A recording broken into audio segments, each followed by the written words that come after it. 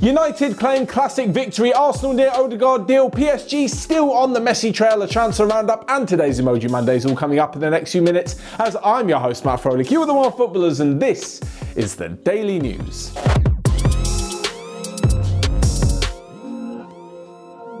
First up, Manchester United are through to the next round of the FA Cup after a scintillating 3-2 victory over Liverpool. In the last few years, there's loads of talk, especially in the first few rounds, that the FA Cup's lost its magic. It's not really that exciting to watch. I don't know about you guys, that was amazing. That was like a 3-2, ebbed and flowed. There was loads of attacks, some great defending, some very poor defending, some brilliant attacking play. And at the end of all of it, Bruno Fernandes with a stunning free kick to win the game for Ole Gunnar Solskjaer's side and yet again condemn Liverpool and Jurgen Klopp to another defeat. Their only win in their last 7 games has been the FA Cup third round against, well, basically a load of children in Aston Villa. Aside from this though, I'm talking of Bruno Fernandes' free kick. It was a stunner and it was a free kick. There's so many people I saw, comment sections, YouTube, Twitter. Fabinho goes to the back of Cavani. His knee literally smashes into the back of Cavani's knee. It is a foul. It is a free kick. If he's not fouled, Cavani spins away from the defender and he's probably in on goal. So with all of that cleared up, Manchester United are looking pretty good at the moment, and I think a lot of props has got to go to Ole Gunnar Solskjaer. Now, don't get me wrong, I was the first one who was like rinsing United when they were doing poor. Yeah, you can expect a bit of flack. You can expect a few questions around the manager. Having said that, he's tactically improved massively. United look to have set up in the right way for a whole multitude of different games. Alongside this, it's a big call leaving Bruno Fernandes on the bench against a strong Liverpool side, but then he brings him off the bench, and it turns out it worked perfectly. Because he didn't start the game, he had extra time to practice free kicks, and we all saw what happened there. But alongside this, Pogba seems to have come into a brilliant vein of form, the same with Luke Shaw as well. And all of this, despite the fact that both teams had 2 or 3 first teamers missing. It was just such a good game, and Manchester United definitely deserved to win, and that's for Jurgen Klopp's men that have to turn things around quickly as they head to Tottenham on Thursday night. Elsewhere in the FA Cup, Everton, Leicester, Burnley, Manchester City all made it through with rather comfortable victories. As for Chelsea, they're also through, but if there's ever been a waste of money, it's looking like it's at Chelsea. It's a bit harsh to say just yet, but Timo Werner can't buy a goal for love nor money.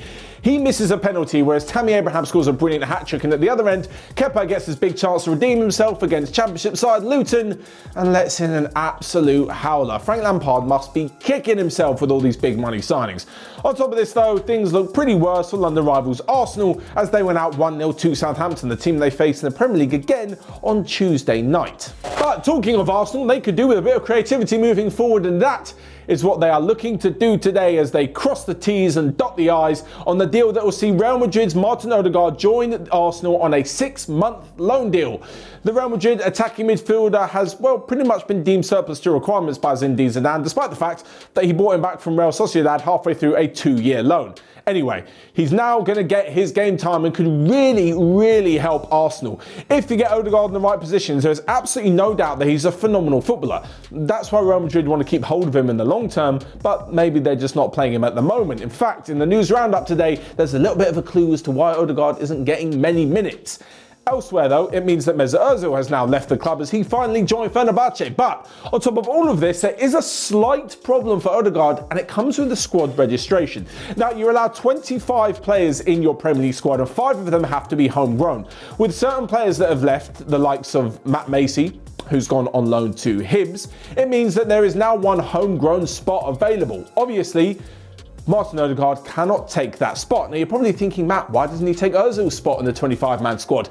He can't because Ozil wasn't registered. So there's a little bit of a crossover here which doesn't actually quite make sense. At the moment it's very difficult, and if you're wondering why, what about Socrates Papastathopoulos? He's left the club, he has, but Matt Ryan has come in and also taken that spot. So at the moment the Arsenal board need to do something to get rid of 1 player so they can allow their new loan signing to be part of the Premier League squad. On top of this though, there were also rumours that Arsenal are looking to bring in a brand new left back, and Ryan Bertrand was mentioned from Southampton. I highly doubt after playing them twice in a week he's going to turn around and join Arsenal. Even if he didn't play against them, I can't see a move happening this late in the season, especially given Southampton's pretty good form. But if they were to sign Bertrand, he technically could take the homegrown spot of Matt Messi, who's now on loan, but like I said before, Ødegaard couldn't. Moving on then to some big news which is going to rumble on for quite a long time. I'm sorry guys, we're talking about it again. PSG, Lionel Messi, the reunion with Neymar. Is it going to happen? Leandro Paredes seems to think so. The Argentine midfielder at PSG was speaking at the weekend after their victory over Montpellier and said that the chance to be coached by one of their countrymen, Mauricio Pochettino, to play alongside Lionel Messi would be an absolute dream, and that the club are actively working on it.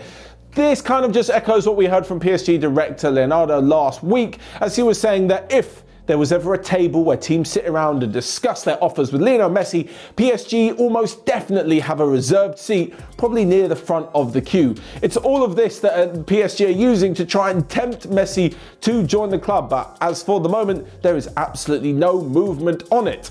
There is movement though off the pitch to Lionel Messi, because that's where he's staying at the moment, as he currently is playing out a ban after seeing a red card in the Copa del Rey. Not that it affected Barcelona too much of the weekend, with a brilliant 2-0 victory over Elche.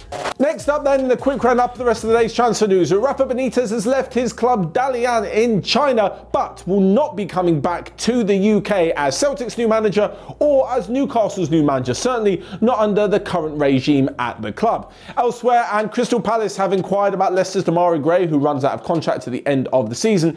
Maybe not. That is a little bit of an inkling as to the future of Wilfried Zaha at the club. Elsewhere, and on Bayern Munich's list, is apparently Pau Torres. Their Villarreal defender has had a pretty good season, playing every single minute of their La Liga campaign under Unai Emery. And lastly but not least, what I was talking about a little bit earlier, one of the reasons that Martin Ødegaard isn't getting so many minutes is that Luka Modric is still in pretty good form, so much so that he may even be signing a new contract at Real Madrid, even though he is 35 years old. Okay then, let's move on to Friday Feels, where you guys left your predictions in the comment section under Friday's Daily News, and a few of you got them right. For those of you who got them right but you're not being called out, don't worry, still counts for the same. Congratulations to you anyway. I just don't have time to read all of them out. First up, Godwin Kabenge guessed that Mo Salah would net against Manchester United. In fact, he did twice. Two, by the way. Unbelievable finishes. Very, very good finishing from Mo Salah, but it wasn't quite enough. Rida Ramlawi guessed that Juventus would seal a 2-0 victory over Bologna. And Germa Azore guessed that Southampton would beat Arsenal by 1-0, which they did. In fact, it was a Gabriel own goal. So finally, we come to this week's Emoji Mondays. This is where we at OneFootball throw a couple of emojis down over some of the weekend's hottest action. And this week is pretty special. So for the best player, I've gone for 3.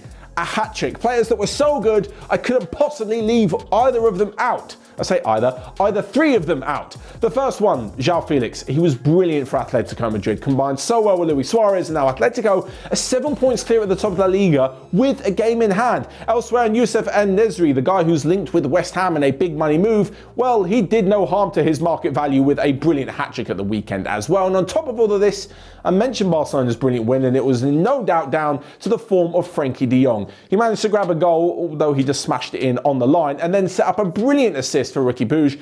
It was just a fantastic performance from the Dutchman in midfield. Next up, in the crazy moment of the weekend, it's kind of like the goal of the weekend, Basuma for Brighton. If you haven't seen it, check it out. A ridiculous, probably 30-yard pile driver into the most perfect angle in the top corner. It's insane. Just check out Brighton's latest FA Cup victory. And last but not least, the best result of the weekend goes to Atalanta, who went to Serie A leaders AC Milan and turned them over 3-0. A stunning performance, a brilliant victory. That's all from me then. Let me know your Emoji Mondays down below. Check out everything else we've got going on OneFootball here, and until next time, I will see you guys later.